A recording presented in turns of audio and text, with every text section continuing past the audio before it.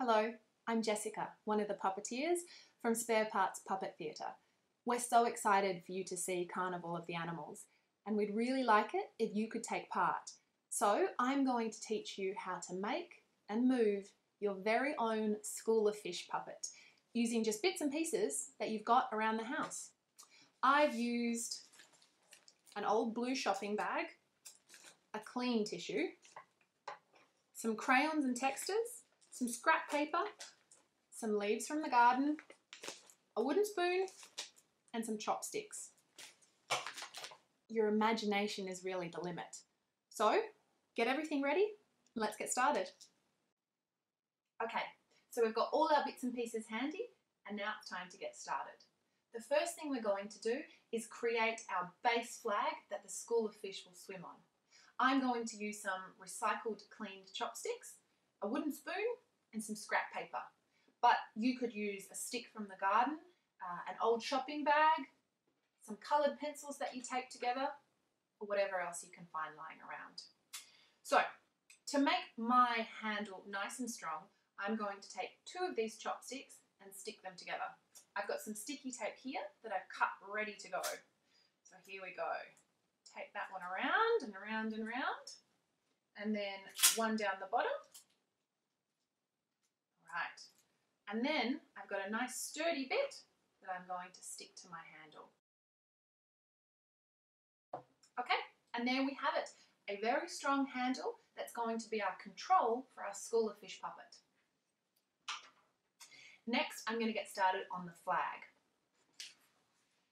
I'm going to use some scrap paper that I've got here. I've got my 4 bits of paper laid out in front of me. I'm going to take the 2 bits that have got writing on them and face the writing in on that side. And the same with these other 2 bits. Okay, now this is going to be my flag. Here's the main section, which I can put to the side, and these 2 here, I'm going to lay them long ways in front of me, and then fold them in half long ways, and just create a little crease just at one side.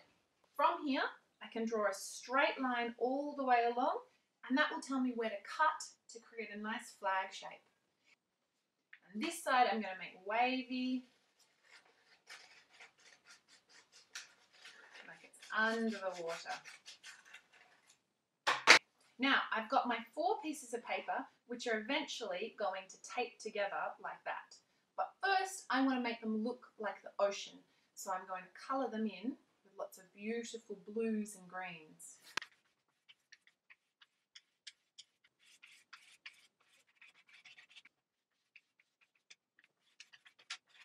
Okay, I've got my underwater flag here. Now, next thing I'm going to do is I need to cut some holes where the bodies of the fish can be seen. And then that way I can do lots of different pretty little colours and see-through bits that go in the middle. So to do that, I'm going to fold it in half here.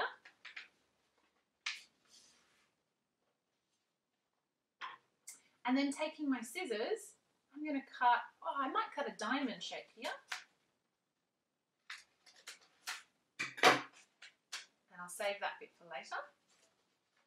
And maybe here I might cut a nice big thin oval. So there I've got my bodies for my fish. Open that one up there. And then we've got our squiggly fish as well. Now, I'm going to take the top off and pop it over there. And this is now the bit that I'll work on. These sections here, we're going to fill with clear paper, plastic bags, alfoil, another different colour that you might put through, wrapping paper, lots of different things.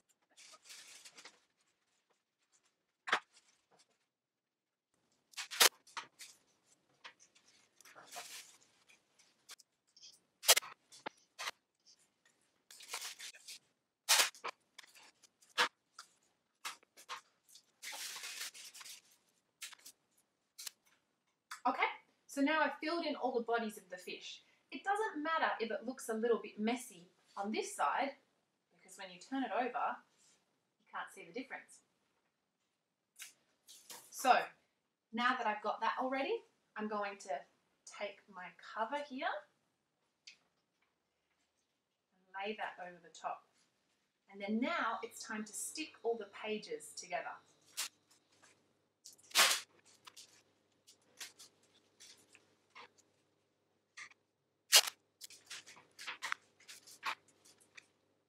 Okay, so I've taped around all the edges, and this one, I've taped just one side. I decided to leave this bit open, so as I move it and manipulate it, it might blow in the wind. The next thing is to start decorating your fish. You could use tissues for a tail, leaves for fins like I did, or maybe some old ribbons and bits and pieces. Your imagination is really the limit, so see what you guys can do. And remember, if you don't have all of these bits and pieces at home, or if you don't feel like cutting, that's okay too. You could draw your fish out instead.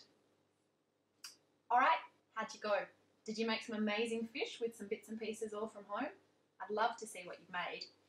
Once you've got them, you're going to get your handle back, and we're going to tape our flag to our handle. Okay, fantastic. I hope you've made a puppet that you're very proud of. And now it's time to learn how to move it, so that when the orchestra starts playing, you'll know exactly what to do. First things first, hold it by the handle.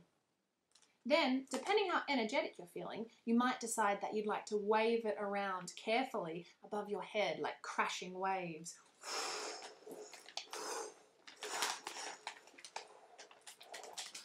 Or maybe you're feeling a little more gentle, and then you might hold the handle and hold the end of your school of fish and move them like they're swimming in waves through the water.